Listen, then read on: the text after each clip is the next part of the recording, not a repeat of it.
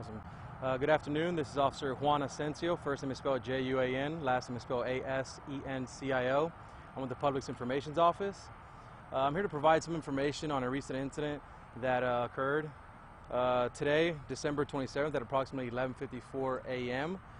Our Violent Crimes Task Force was conducting surveillance on a few robbery suspects. This was being done at the Sleep Inn and Suites located at 8410 East US 290. Investigators made contact with the subjects who were inside of one of the rooms inside the suites.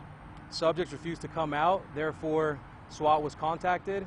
Once there's information given that suspects are violent, dangerous, or there's possible weapons inside a structure, per our policy we contact SWAT because they are considered now a barricaded subject. Once SWAT arrived, they took control of the scene.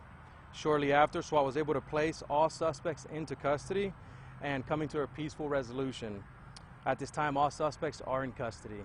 Do you guys have any other questions or anything? Do you have the information about the investigation, the robbery investigation? No, I can't provide that information right now. The only thing I can really say is that they were involved in several robberies around the entire city. So, and there were violent tendencies, so people that we definitely had to grab. So at this point, is it safe to say the SWAT situation is no longer a SWAT situation? They're in custody? That is correct, yes. All suspects that were involved in the incident have been detained and taken into custody.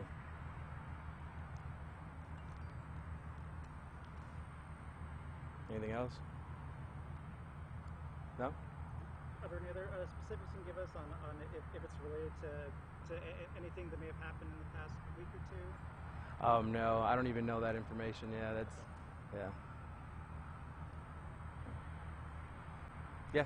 Cool.